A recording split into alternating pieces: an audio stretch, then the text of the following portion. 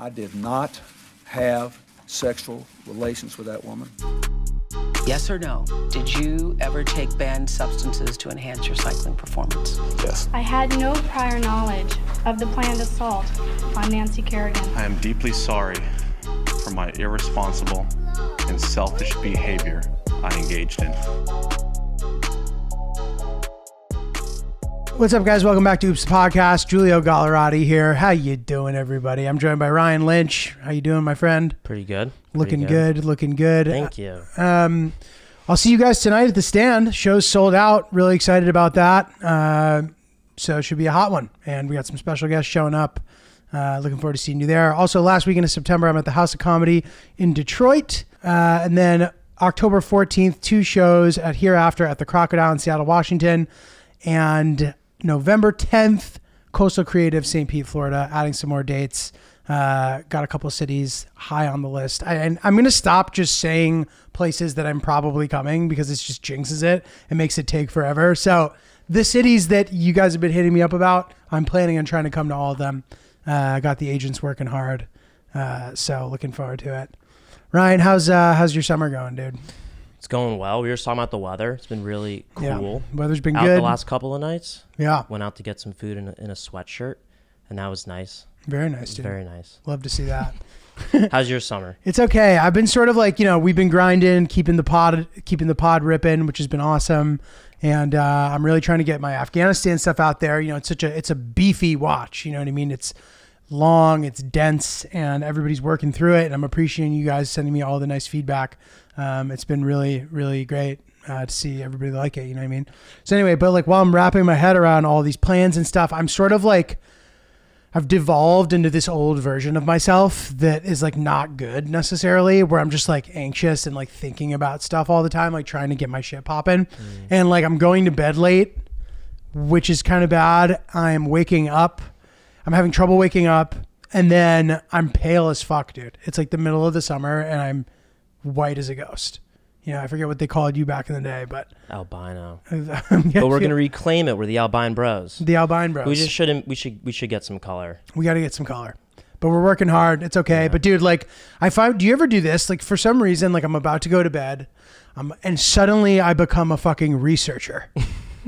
I become a professional researcher. Yeah, to a degree. Dude, I jotted down some of the thing because the thoughts will spiral. Suddenly I need to look up the most random shit of all time. I'll be watching like tennis highlights. I'm like, I wonder how much money, career prize money, Roger Federer has made. Google it. His net worth comes up instead of his career prize money. I'm like, I need to distinguish between those two things. So I'm going to look. I look even further. And then from there, I'm like, you know what? How old is Bad Bunny? He's got to be like 29. I look that up. Then it's like, where's he from in Puerto Rico? And then I'm like, what's the per capita income of that area? I'm like, he worked in a grocery store. Then I'm like, do they have Stop and Shop in Puerto Rico? Near Stop and Shop near me. Do they have Stop and Shop in New York City? And then I'm like, why doesn't Ramadan start on the same time every year? Why is that? I then Google that, go into a deep dive about that. And then I'm like, when is Labor Day? What is Labor Day? Why is it called Labor Day? Let's see how many views my Afghanistan video has. And then it's just like a circle. And before you know it, I've done 2 hours of completely worthless research that doesn't matter. Mm-hmm. And then I can't sleep. And I've noticed that once you extend the window, like if you're exhausted and you could easily just fall asleep, if you're awake for 3 more hours for some reason, next day you're going to be tired waking up. Yeah. Victoria and I like to refer to that part of the sleeping process as catching a wave. They come in cycles, and it's kind of like a surfer catching the perfect wave. And she'll tell me, she's like, Ryan, I'm about to catch a wave. And I'm like, okay, good night. Oh, nice, dude. So then I'm paddling all night, which is really just scrolling on TikTok or dicking around. Paddling. And if you don't get on the surfboard and ride that wave, it could take 15, 20 to an hour before another good one comes. You're out there waiting for the wave. That. Absolutely. Totally, dude. Like there's been times where at 6 p.m. I'm like, man, I could go to bed right now, and then I'm up till 4 in the morning. Yeah. And it's like, that was terrible. When you're posting stuff, do you said like you're just thinking about it all the time. Do you get out of bed and go to your laptop and just start looking at analytics and checking things and making sure that uploads go smooth and then getting lost from there? Well, I know it's sounding like you do that. And I know you're the one who's kind of like responsible for all that stuff, for at least for the oops. So I understand why you would be doing that. I don't as much because I can usually check most of it on my phone. Mm-hmm. So I try not to get out of bed, but I don't know. But like sometimes I'll have something on in the background. I can't really I can't have TV on where there's a story unfolding because I start picking up on the story and that distracts me and keeps me awake. Mm-hmm. Like if I put tennis on and put the sleep timer on, I can usually fall asleep. And then when I'm about to fall asleep, I'll just like find the remote and like turn the TV off if I don't fall asleep first. But like, yeah, like if there's a real show on, which by the way, thank you all of our listeners who gave us feedback about I Think You Should Leave. There are a lot of women out there watching the show and enjoy it. So you guys all have good taste. Great taste.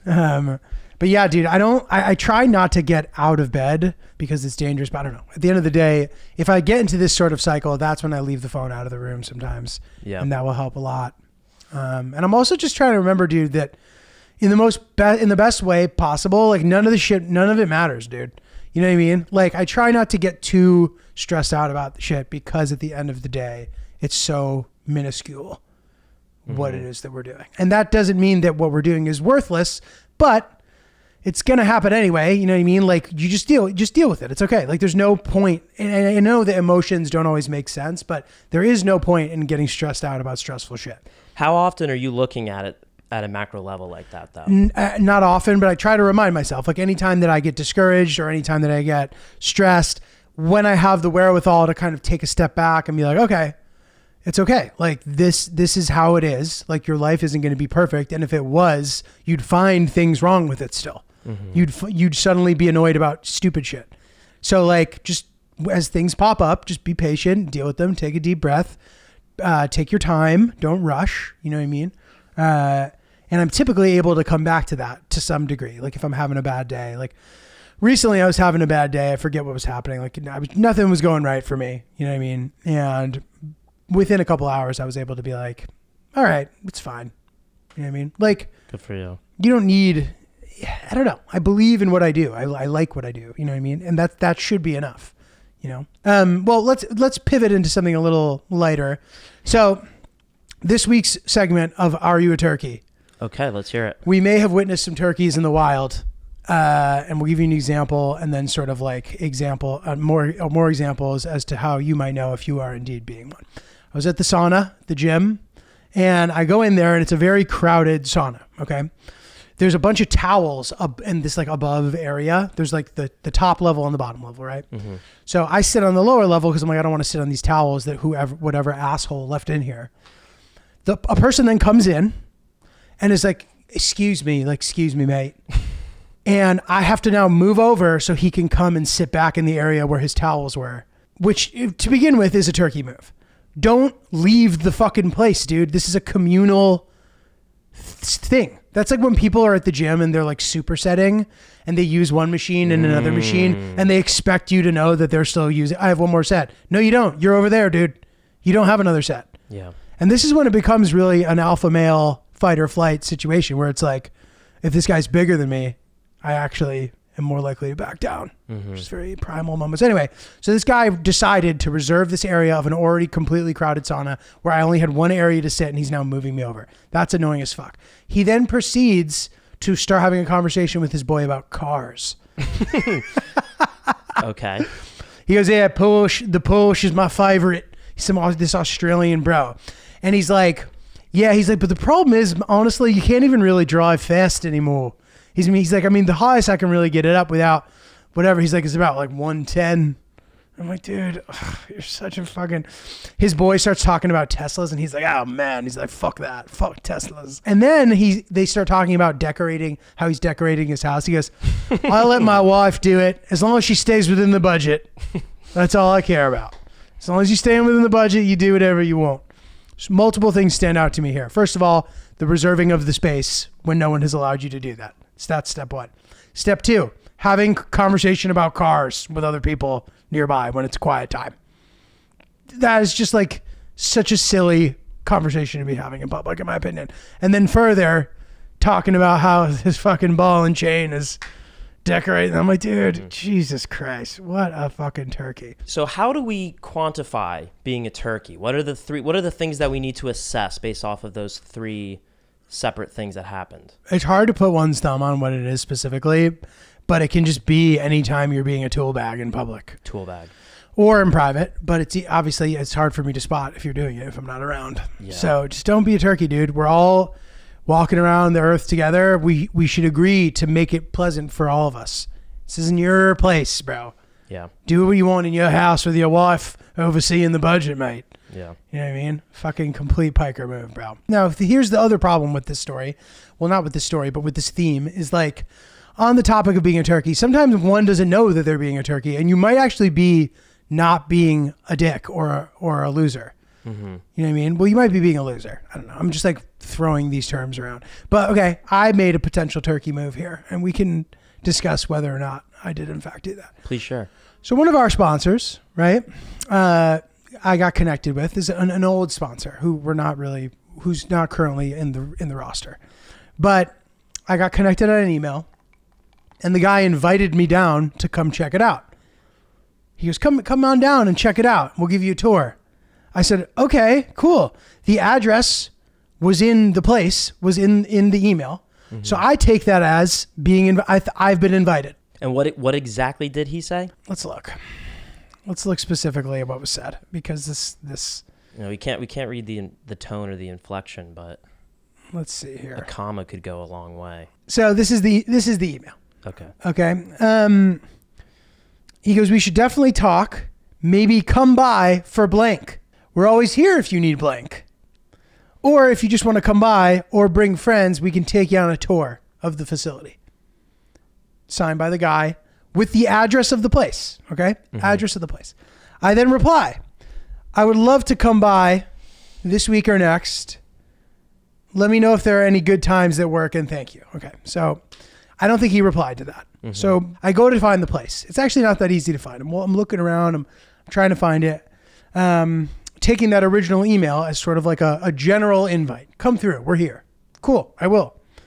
I end up kind of going down the wrong way. I'm looking for a while. I'm on foot, walking for I go to the wrong place 2 or 3 times, but it's in this one area. So I'm like, okay. And I eventually figure it out. I get to the security gate, and the guy goes, who are you here to see? I tell him. He goes, do you have a meeting? I say, well, not formally, but here's my email with the guy. I show it to him. He goes, okay, you're good. It's right over there. I walk over. I walk in. I kind of get in there. It's sort of like, there's no real greeting area. I'm sort of looking around, and somebody comes up to me and they go, can I help you? And I say, I'm here to see so-and-so. And they go, oh, okay. Is he expecting you? And I was like, well, he told me to come by. So I see her walk 8 feet to the guy who I've never actually met in person and tell him. He kind of looks at me, looks back down. Okay. I go sit, whatever. I'm like, every time I'm like, I'm like, no, I did what I was told to do. I'm being persistent. I'm doing what they say is good. Right. He comes over and he's like, hey, how did you get in here? And I go, I taught the security person let me in. I told him that you told me to come. And he's like, oh. So I immediately get it. And I'm like, dude, sorry. I didn't mean to just ambush you. I thought that you were inviting me to come in. I'd be happy to schedule time another time. Sorry about that. And he's like, yeah, no worries. I just thought, I'm busy. I'm like, yeah, no, totally. And then I've followed up a couple of times, nothing. Which makes it, I don't know. It's hard to and I would argue that I was unfortunately a turkey in this situation. Yes, but not in a bad way. There's nothing you could do there. He gave you 4 options in the email. 4 options. You took one of them. Yeah, and the address is in the email. Well, yeah, 4 options. Come with friends, come hang out, come stop by. For blank. And then there was another one. You took one of the options. I would be in such a pool of anxiety if I had to deal with that. I was really stressed out and sad. Getting home and everything. I'm sorry that happened to you, but if it's not turkey behavior. So I would argue that not knowing, not feeling out the vibe properly is potentially turkey behavior. It's Turkish. Despite one being well-intentioned, you can be well-intentioned and even not do anything that is particularly wrong, but be a turkey still. Here's an example of being a turkey. I went to visit my friend in college when I had graduated. Okay. I just graduated. He was a senior, and you know, you're still like freshly removed up from college that it's like fun to go back. You know what I mean? You're still transitioning into your new life. I'm pretty sure I slept with my tennis racket in my bed for like the first couple months when I had like a job and I was living in the city. I was like pretty bummed out. So I go back to visit and I get like too fucked up one night. I don't know what I did, or like I took something or something. And the thing that was brutal about this was that there was a girl who I really wanted to hang out with. And I fell asleep early the night on one of the 2 nights. She was texting me the whole night being like, where are you? Where are you? Where are you? Where are you? And this was a girl who was like out of my league. And then by the time I had to kind of, I guess, progress to a place where it was no longer the case. We ended up spending some time together later on, like 6 months down the road, but like I completely blew it there. I passed out in my friend's bed and like him and his boys were like chilling in the other room and I was like snoring or some shit. And then I like texted him and his roommates, like thanking them for letting me stay, and they like didn't respond to me or something. And it just felt so beat, dude. Yeah. Getting too fucked up is turkey behavior. That's turkey behavior. That one's turkey behavior. That was really bad. I think the jury's out, but yeah. Colorado just taking L's for a lifetime, dude. And I'll tell you, it's amazing. It's sad that one really remembers these moments. I need to work on this. This is helping me saying this stuff out loud. Because like anytime I've done something really embarrassing like that, it haunts me. Yeah. And even like I had the DJ story. I like DJ'd a party and fucked up the music, and like people were so disappointed in me. They were just looking at me like, can you refresh us on that one? I like DJ'd some Halloween party. I was like trying to be a DJ. Dude, it was so stupid. Like I was 23. I wanted to be a comedian and a DJ. Like clearly two things. That's why like if your boy is starting out being a comedian, give him a little bit of slack, because you embarrass yourself the first couple of years you do comedy. I had a glossy card with my headshot on it, and I'd give it to people and they would just look at me and laugh. So like, you know, you do embarrassing shit. So I decided I was going to be a comedian and a DJ, 2 things that very clearly are conflicting with each other, being that they are done at the same time. You know what I mean? They're done around the same time. So I don't know what made me think that. So I didn't know any DJs. I didn't know anything about DJing. My friend had this like big DJ thing that was like not what real DJs use, but it was effectively like a fancy toy. Okay. And I learned how to use it. I was making mixes, and like I went and DJ'd this party, and I like brought that with me, and like everybody running the party were like looking at me like I was a fucking loser. And I was like, well, this is, dude, I know. So like we try to set it up, it ends up not working. So I need to use the guy's like existing setting. So I connect my computer, and the music just like keeps going out. First of all, and this is like a big party, and like fancy people who are like too cool for school people. They wanted like European poolside house day party music. And I just wasn't in, dude, I couldn't connect with the idea that like music isn't objectively good. So if I really liked something, it didn't mean that everybody was going to jam out to it the same way I was. So I was playing like Steve Aoki, like electro mixes. And like the guy would come over and be like, dude, stop playing electro. I'm like, what do you mean? Like so this is before the music even started cutting out. So dude, then like the music would cut out, they'd fix it, and the same song would play that I'd already played. Like, dude, it was really bad. So they end up like replacing me. They take the downstairs guy, bring him upstairs. They send me downstairs, and they basically just give me a CD to play like on repeat. Never DJ'd again after that. It was too traumatizing. Can I ask how they approached you? To do the party? No, to get off the stage. They basically were just like, dude, there's like technical difficulties here. There's specific people where I'll never forget the look in their eyes. Like people who I'm like sort of friends with, I'll never forget. And the amount of shame I have for that, dude. Yeah. And the amount of shameful things there are, it's a long list. I just didn't know. Yeah. And it's amazing how sometimes something can seem so simple. Like the information was so available about how to do that properly, and somehow I was unable to find it. And that's like a personality flaw that I have. Like I get shy, dude. Yeah. I'm a shy person sometimes. Like Did I talk about the 4th of July? I talked about that, right? They had a fireworks party on the top floor or whatever at some guy's apartment. I was too shy to go, dude. No. I think I forget if I talked about it. But sometimes, dude, it's like hard, man. Like networking can be hard for me. Like, I don't know. But anyway, so these are all turkey moments where I was like, I was a martyr for the good turkeys versus the bad turkeys. We might be onto something there with that. Yeah. Australian guy in the sauna, bad turkey.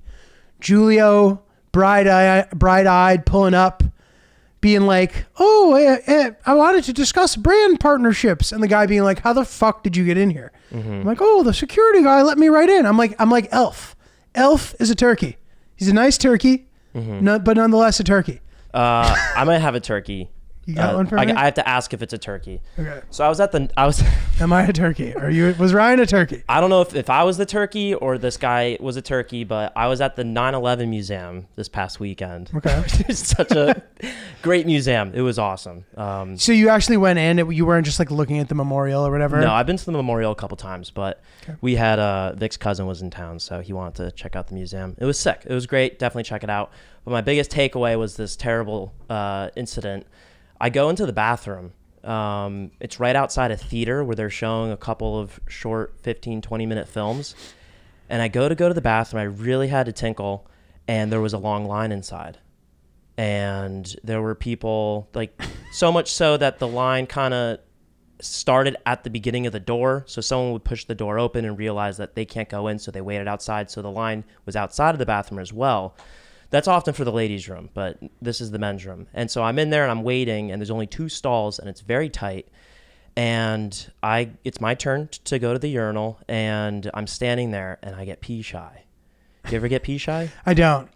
It's one of the most alpha things about me, dude. I don't get pee shy. I don't. That's pretty alpha. I don't pivot to the right. I just let it fucking rock there, and I sit there, and I'll even hold it with my left hand if there's a guy to the right of me. I want him to see. Good for you, dude. I want him to watch. So I'm standing there, and it's like this mental barrier that you have to get over within the first 2 seconds whether or not you're going to be able to pee. So I don't relate to this, but it's interesting to hear somebody afflicted with such a specific problem. Yeah, something happened at a Yankee game I went to when I was a kid. Like, I don't know if I blocked it out, but it was like 18 empty stalls. I'm in stall number 2. Guy had 16 other options, chose stall number 3. Something happened. When you were a child? Yeah, 2004. Jesus. But I don't think anything happened, but I remember that happened, and then since then I'm pee shy. So my grandpa said it's okay. Boys can be pee shy. And so I'm standing there, and within the first 2 seconds, I'm like, fuck, I'm not going to be able to pee. And I just can't go. And it's just blocked. It's just blocked. The pipes are blocked. And I'm standing there, and I hear this guy behind me kind of go, because there are now... How many stalls are there again? Just 2. Okay. There's now 2 people that have gone pee and left since I've gotten into stall number 2. And this guy just mumbled under his breath to, like, maybe his son. He's like, this guy's taking forever. Oh, God. And so I'm trying to also be courteous and, like, I understand, like, hey, I can't get the job done. I'm going to get out of here in a minute. But I also wanted him to know, I wanted everyone to know I'm not playing on my phone. So I put my hands behind my back. I still couldn't pee, and then I came to the realization. I'm like, you're not going to get the job done. And so I zipped up, and I walked out. And that's so embarrassing, just walking out of the bathroom. But nobody knows you didn't pee. Did you at least flush? No, because it's motion censored. Nothing came out. Oh, shit. So, and then, yeah, I think, I don't know if I'm the turkey or if the guy that mumbled under his breath is the turkey. Dude, you're not a turkey. I get shy too. You shouldn't be fucking, I mean, listen, I get being frustrated when people take a long time, but it's different if, like, you just can't pee. You know what I mean? Like, if you can't figure out how to use the self-checkout at CVS, that's annoying. But, like, you're trying to pee, dude. I don't know. You're a young man. You know what I mean? If anything, that's sad that you're blocked like that. You should get a prostate exam, bro. Make sure the pipes are working. I have. Suddenly you're like, oh my God. Oh, you have this problem? Not this particular problem, but that's a story for another time. So yeah, I don't know if I'm the turkey. If I am, I'm sorry to the guy that needed me to be done sooner. Dude, I'm sorry. That's tough. Guys, if you're generally concerned about your hair volume, thinning hair, just overall hair health, Nutrafol is here to help you. I personally have not experienced any sort of issues with that, but I've been told that in my genetics it is there. So my whole life I've been very concerned about it in general. So I've really enjoyed using the Nutrafol Scalp Care. That's for people who want to optimize their hair health. It is a great option for promoting healthy hair, thick, voluminous hair.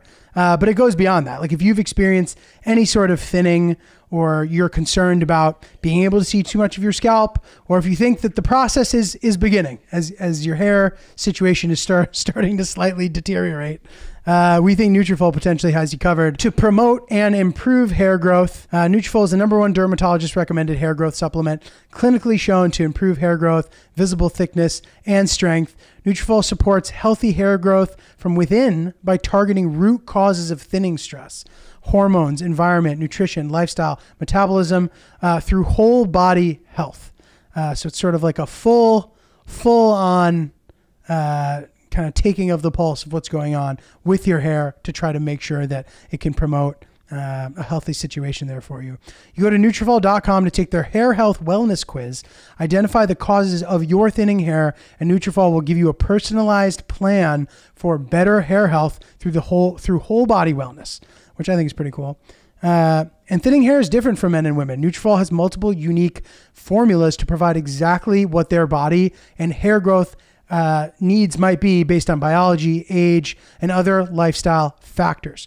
So right now, you can take the first step to visibly thicker, healthier hair. For a limited time, Nutrafol is offering our listeners $10 off of your first month subscription and free shipping when you go to Nutrafol.com and enter promo code OOPS. You can find out why over 4,000 healthcare professionals recommend Nutrafol for healthier hair.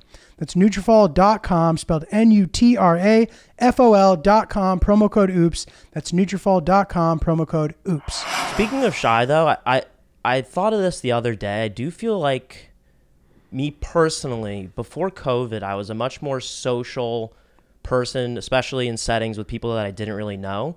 And I think COVID, being so isolated, I feel like people have developed a lot more anxiety in social settings, even though, we're a couple years out by now. I feel like I've lost a couple of some really valuable skills that I had prior to COVID. Really? When it comes to those events. I don't know. I tend to, when you were talking about being at was it Tim Dillon's party, just being a little anxious and shy. I'm not like hiding in the corner like the girl from the Blair Witch Project facing the corner, but I do tend to find myself, trying to find a buddy to cling to. Yeah, totally. So, well, dude, I think it's really important to go to a party with somebody that you feel comfortable standing next to in silence. Yeah. I think that is like a very important thing, because otherwise, what are you going to do? How many times are you going to go to the bathroom? You know what I mean? That's a great point. How many cigs are you going to smoke? Like excuses to act like you're on the move to doing something, because in reality, acting like you're on the move is such a good point. You're constantly in transit at the party, putting gum in a wrapper and then walking it to the bathroom trash can, and then you can't. So you need the unit. Yeah. I was always impressed, like.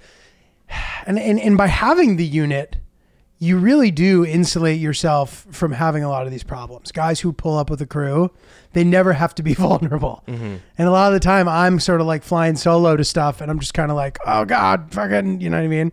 I don't know, dude. It's crazy. That's a good point. Wait, what did you say though? What do you mean? Aiming to do something? We can cut this, but what was the phrase that you said? Trying to look like you're doing something important. Yeah. What was it though that you in transit? Yeah. You're constantly in transit to looking like you're doing something important because you're embarrassed that you have no one to talk to and nothing to do. That's funny. Because otherwise, dude, when you're in these, like when you're initiating conversations with other people, you then have to figure out how to gracefully exit the conversation. And it's a constant battle of like, are they going to try to exit the conversation first, or am I going to do it? And am I going to turn into the guy who's talking to this guy too much? Yeah. I'll never forget. I was at Pete's after party for Bupkis when I came out, and there's a bunch of famous people at the party, whatever. And I'm talking to a couple of these people, and a lot of them are much bigger people than me. You know what I mean? And we're talking, and I think the conversation's going well, and then suddenly the person is like, I gotta find my friend. I'll be back. And I'm like, oh God, am I the guy who's like talking this guy's ear off? You know what I mean? But I don't know. These LA people, man, they're so full of fucking shit. Like you'll be, they'll tell you you're the greatest person in the world. They think everything you've done is the greatest thing in the world. And then you're like, oh, wow, that was great. And then, you know, you hit them up and they don't reply to you. You know what I mean? So it's like, it's an interesting thing. And it's a lot like tennis, dude. I was thinking about this. That kind of stuff, when you're like collaborating with people, or even with podcasts, it's like, you know, I want to have big guests on my podcast, right? People who are like, you know, developing talents even more so than I am, who want to come on the pod, who were like, you know, we're in a crucial time of the pod. Like, we need to keep our numbers up. Like, by having big guests on, it makes our YouTube numbers good, which is good, which makes our sponsors happy. Like, these are all important things. So like, while I want to have some certain people on, I like don't feel like I can yet because I want to make sure our numbers are really good. It's a lot like tennis. I don't want to play with somebody who sucks, but somebody who's better than me doesn't want to play with me either. It's hard to find the perfect partner for that kind of shit. And in LA, you're constantly running into that socially because it's really hard to decouple your social life from your professional life. Everybody's well aware that if you become friends with the right guy, that guy can just choose to put you in shit and it can change your life.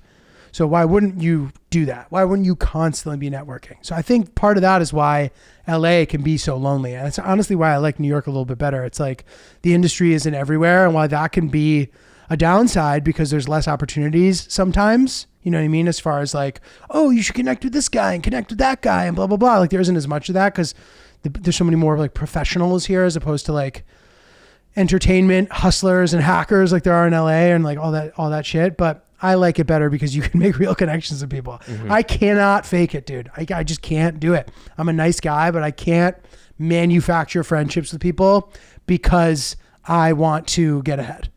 So any person who comes on this pod where I'm like, this person's my friend, like that's real. You know what I mean? That sounds tiring to just try to manufacture relationships like that. I know. And I see people do it gracefully and do it well in a way where I'm not even like mad at them. I'm like, oh, this guy actually means it. Like he is actually friends with that guy and he doesn't, he's not like double kind of thinking about his intentions and whether or not they're good or not. You know just what I mean? An authentic person. And that's so valuable. I mean, yeah, well, I appreciate that's that. so valuable. I'm not trying to, that is so valuable. That was corny. Thanks, Father Ryan.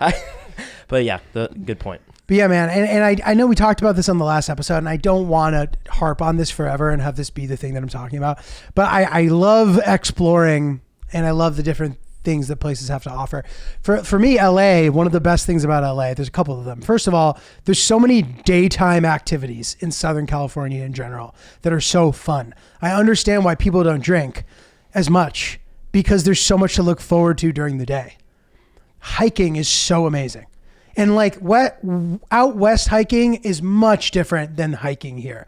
And for me, the difference is that you can see at the horizon. You can see so deep and so far. That's so fun to me. Like the kind of dense greenery hike that upstate New York has to offer, while it's still fun, it's like not quite as satisfying for me as like the open Griffith Park fucking situation hike. You know what I mean? I love that. The healthy lifestyle out there in general is so amazing. Like healthy food is everywhere and it's affordable. There's like Chipotle priced healthy food option. I know that Chipotle is like a healthier option compared to some of the other fast food shit we have in New York, but there's like an abundance of healthy food. I always joke that when you step off the plane in LA, you lose 10 pounds without even trying. Wow. It's incredible. Yeah. And you automatically have a glow up by going there. So to me, that's the key. But to me, the culture is a little lacking. Like it is hard to find critical thinkers out there in LA specifically, I find. Like okay, here's an example. I was at a grocery store.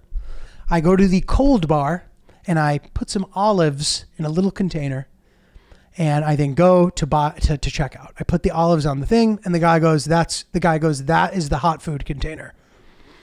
And I said, I know, but but why does it matter? He goes, because that's for hot food. It's not for cold food. I go, okay, but why can't you select the container? I know you can do that there. You can select, tare. So it cancels out the weight and you could just ring it up as a hot thing and it wouldn't make a difference because it's the same pricing per pound. He goes, I know, but that's for hot food. He just couldn't understand what I was talking about. Turkey. Because big time.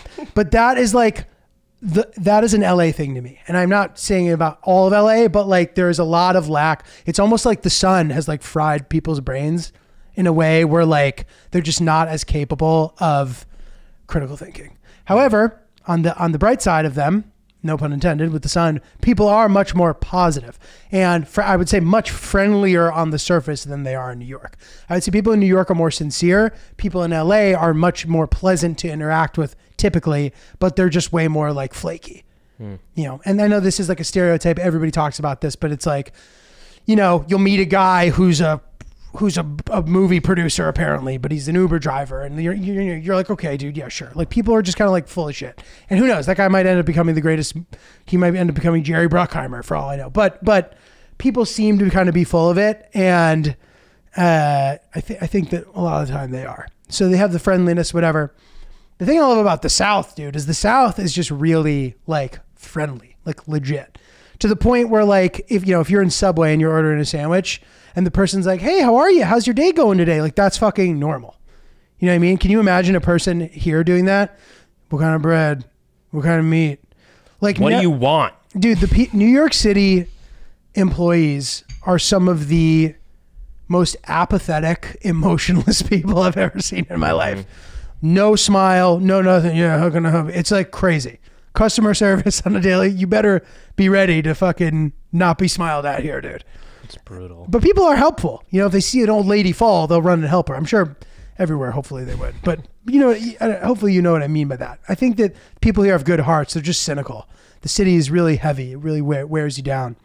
But down south, bro, if someone were to start a conversation like that with you at Subway while you're getting your food made and you were like not responsive, they'll be like taken aback by that. I got a good recommendation for you guys.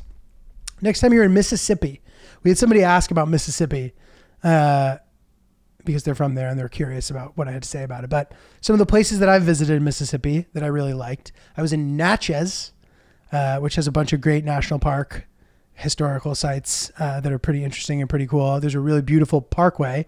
I think it's called the Natchez Trace Parkway or something, Natchez Scenic. It's a beautiful, beautiful drive, no trucks allowed, really off the beaten path kind of situation. Recommend that. Vicksburg is super cool. Sort of right on the Mississippi, right on the border of Louisiana. But shout out to Hans for putting this on my radar. There's a steakhouse called Doe's Eat Place. I believe there's a few more locations now throughout the South, but the OG one is in Greenville, Mississippi. Good luck getting there. It's sort of kind of deep in the Delta, and it's in this sort of nondescript shack looking like setup where you're kind of unclear if it's even open. Approaching this Doe's Eat Place, the neighborhood starts to kind of improve. I've heard people sort of say that it's a little sketchy and that there's like, so that may or may not be true. I don't really remember, but it's a really charming little place. You'll eat kind of one of the meanest steaks you'll ever have in your life. I remember having like a 2-pound ribeye that blew my socks off, and you'll just be surrounded by like fat Southern people having the best meal of their life. But like, you know, like fancy Southern people like, oh, we're celebrating, I'm not doing the accent, but like, we're celebrating Jimbo's birthday here. He just graduated from high school. He's going to state to play football, whatever. Fucking Ole Miss. That is me just using stereotypes. I mean, that didn't accurately represent what's happening. But just like big steak loving men in there. And you know you're getting a good meal. You go get yourself a tamale, have a nice beer, get a steak, get the fries, get the salad. And Hans told me this. Shout out Hans, my boy. But apparently, like Jerry Jones, the owner of the Cowboys, will park his private plane and go pick up steaks from the OG Doe's before continuing on his way. So if you find yourself in Mississippi, worth seeking that out. It's pretty sweet. Yeah, and a lot of the time, dude, I wish that the economics of performing in sort of like smaller markets made more sense, because I would love to be the, catch Gallerati this weekend in Missoula, Montana, or wherever. And I'm sure that maybe there's a bigger group of people there, but just like places where there aren't a lot of people. You know what I mean? How often do you see comedians go into Wyoming? Mm-hmm. I think Wyoming is the least populated state, and if not, it's in the top 2 or 3. I forgot the updated total. I want to say 590,000 people or something. You've been good with these before. Yeah. But like, how sick would that be? Or performing just like random ass places. Gallerati, tour of the Balkans. Catch me in Sofia, Bulgaria on Monday. Pristina, Kosovo, the week after. I don't know, whatever. So how many people did you say? 590,000? 576. Oh, damn. That's pretty good. I think actually it's closer to 577. And it is the least populated state, Wyoming. Bro, Wyoming is like potentially one of the sickest places I've ever been. Jackson Hole's in Wyoming, right? Yeah. You been? No, but we're thinking about either going there or Montana. Oh, nice. Yeah. You should go to both. If you were to pick one first, I know there's a ton of variables. Jackson Hole is like, and I might not be in control of Montana well enough to speak on this, but Jackson Hole is like easy. You might pay more to do stuff there potentially, but like there's flights. It's kind of easy to get to, and while it's like really naturey, it's still like friendly for a visitor, and it's like kind of bougie. You know what I mean? It's kind of a crapshoot out there because it's like those are the Republican states where it makes sense that they're Republican states because there's no one there. You know what I mean? Like at its core, a Republican government is it's just a smaller government. If there's 19 people in a state, they don't need a clunky democratic government potentially. It's not like New York State where there's 87 million people every 5 feet. It makes sense why, a state like that's Republican, but it's not the Republican that like liberals think of when you think of Republican. It's like you have a gun because there's a fucking polar bear in your backyard. Not actually a polar bear, but you know what I mean? Mm-hmm. So anyway, Jackson seems to be pretty hospitable for like East Coasters, since you're getting your beak wet here, dipping my toes with traveling, you will be shocked at how fucking beautiful it is, dude. It is breathtaking. I'll never forget the first time I took a road trip with Benny D. We might have to get him on the show one day to talk about this road trip. This is the most ambitious road trip I've ever taken. Friend of mine, their kid had an internship in California, and they're like, hey, we could just ship his car, but we know that you are like kind of into traveling and stuff, and this sounds like a fun thing for you to do. What if we gave you money to drive the car? Whatever you don't spend on the trip, you keep, and have a great time in the process. And I was like, okay. And I was kind of just like OCD about like trying to get ahead as a comedian because at the time, I was probably making $25,000 a year total, all in, teaching tennis, everything. So I'm like, I can't afford to not be here hustling because I don't make any money and I'm struggling. Mm-hmm. So I was like, I want to do this road trip in five days or something. It was just a crazy undertaking. But it was the first time I'd ever driven out west. And I remember just being absolutely shocked by it. So to me, like the most underappreciated parts of America to people who aren't from those areas, because you would know about it or you take it for granted, is like, and from around here, I don't know that many people who go to these areas, but like South Dakota, and South Dakota is a wonderful gateway to getting out there. You drive across these rolling hills. There's amazing shit in South Dakota. The Badlands, one of the most underrated national parks. There's all this cool shit around Mount Rushmore. To me, Mount Rushmore is sick, really lives up to the hype. There's this money laundering operation. There's all these conspiracy theories about the crazy horse statue that's taking forever to build. It's like on private land. It's this huge statue that's going to be sick if they ever build it. Oh, there's all these conspiracies about it. I forget specifically, but do you know any of the little details? Yeah, like some, I'll look it up on YouTube. Some guy started it, and then his family, he passed away. He wasn't able to finish it. His family took over, and there's all this shit. If you're interested, it's an interesting thing to read about. And while you're driving on this highway for like 400 miles, you see signs about the store Wall Drug that's coming up. Wall drug, I think that's what it's called. And by the time Wall Drug is finally there, you're like, dude, I gotta go here. Like, I'm brainwashed now to think that this is the greatest thing in the world. And it's just like kind of like a tourist outpost, but it's pretty cool.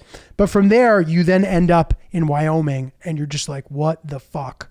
Wyoming, Montana, parts of Idaho, Colorado. Like, these are just like mind-blowingly unbelievable places that you need to see.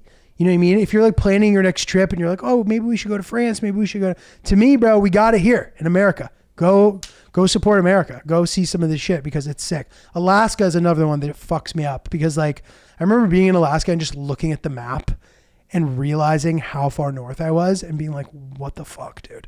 It is the southernmost parts of Alaska are more northern than any settled part of Canada. That's how far up there it is. It's pretty crazy. Do people live in northern Alaska? 1% of Alaska is inhabited.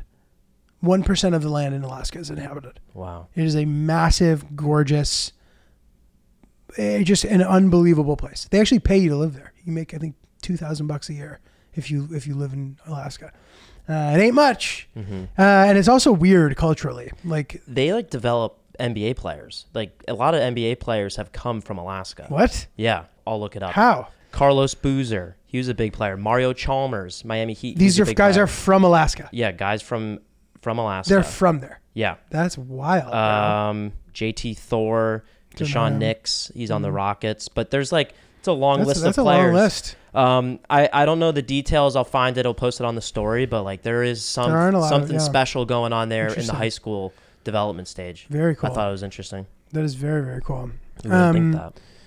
So, dude, yeah. So I recommend going up there. So anyway, dude, this story is kind of good. I feel like we should dive into it a little bit. I forget where we were going with this, but just remember, Ryan, you may be a turkey if you haven't seen enough of the world by a certain time. I guess we're playing around with what the proper timeline is for what that is, but I know you, my friend, the clock is ticking. I know. I wanna do good by you, Julia. We gotta get you out there.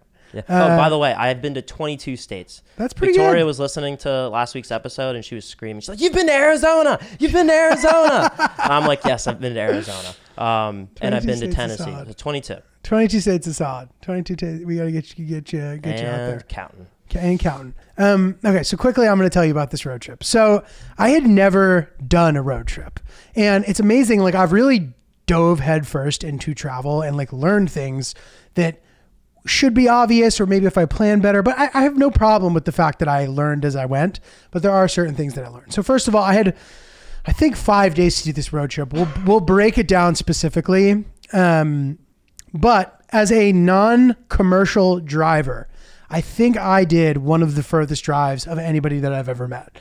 I drove from New York City to St. Louis, the scenic route through West Virginia. I think it was the route we took was, I believe, 1,097 miles.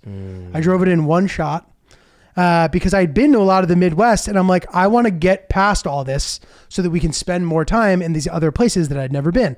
I'd been to Indiana, I'd been to Ohio, I'd been to like a lot of these places. So I'm like, I don't want to spend 2 days doing this. I want to just get there because we only have a few days to do this. So one shot meaning you didn't stop to sleep anywhere. No. Okay. It took 18 hours and we drove overnight.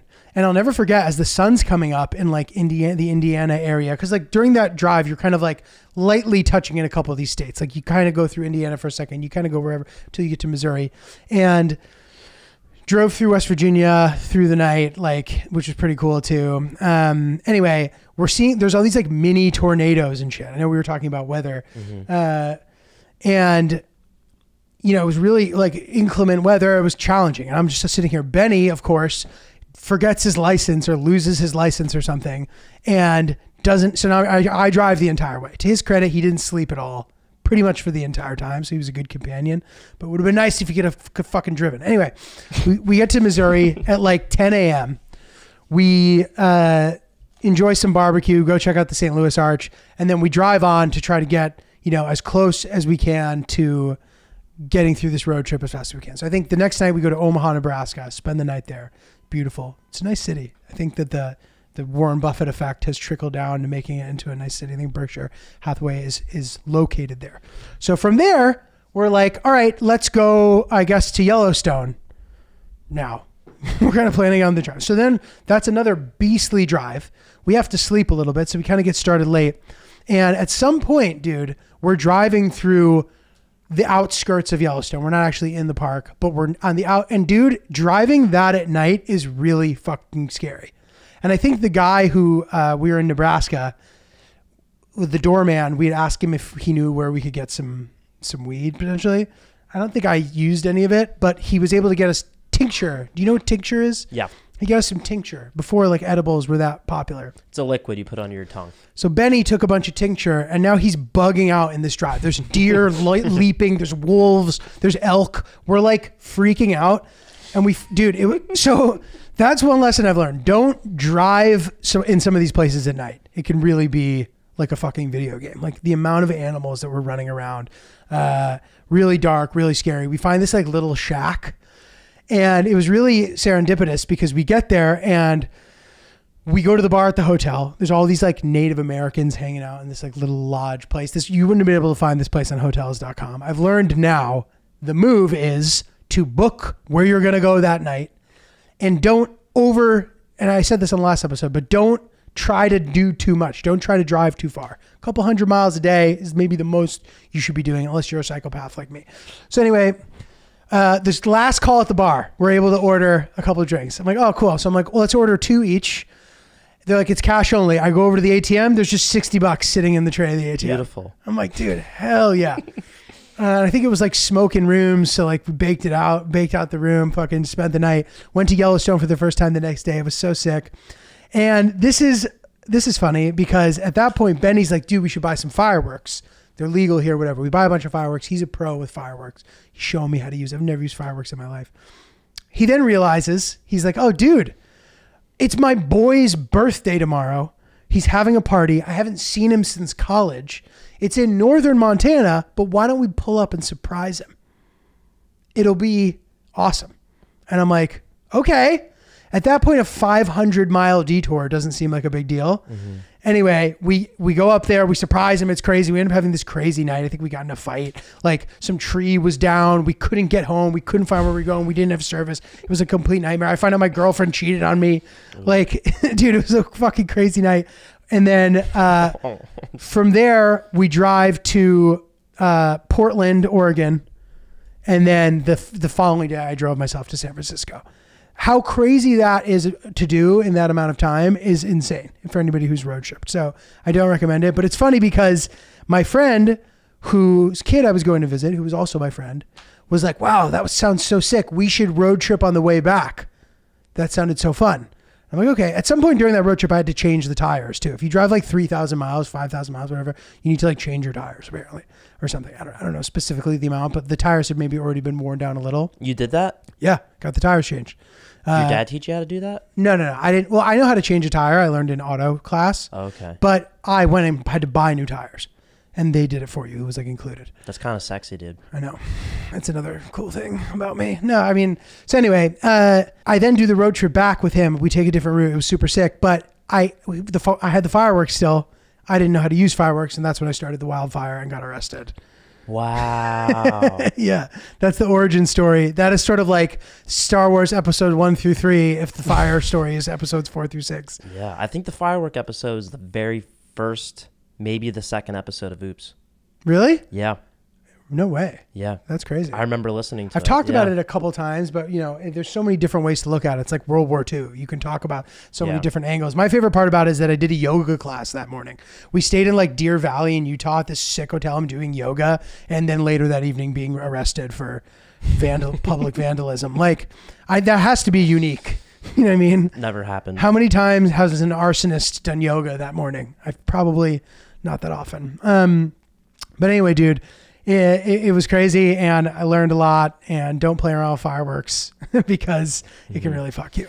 Was this the same trip that you were paid to drive out for, or was that separate? So they re-upped it on the second trip. He's like, hey, he wants to do it with you now. He heard about how cool it was. So blah, blah, blah. What, do you want to do it again? Same deal. I was like, sure. So did you have any money left over? Yeah. Sweet. Yeah. I made a couple bucks on it. And it was great. You know, getting arrested sent me back. But they were nice enough to cover most of my expenses for that. So that was nice. And what was the door to door? How long was that journey? So the first one, let's do the math here. Not the math, but let's add it up. So St. Louis night 1, Omaha night 2, outside of Yellowstone night 3, Montana night 4, Portland, Oregon night 5. So 5 nights. Madness. The way back, we did Lake Tahoe, Deer Valley, Utah, the Stanley in Colorado, which is where they filmed The Shining. Pretty cool. Then stayed somewhere in Iowa. I forget specifically, either Iowa City or Des Moines. And then from there, straight back to New York. So even less, but that was a more direct route. I love road trips. I think they're a lot of fun. So anyway, so we had a question here in regard to travel. This is not a travel podcast by any stretch of the imagination, but I think you got to keep saying that. Kind of been in each episode, saying mind. This is not a travel podcast, but as we slowly mold into one. No, we're not. But it's fun to talk about this shit.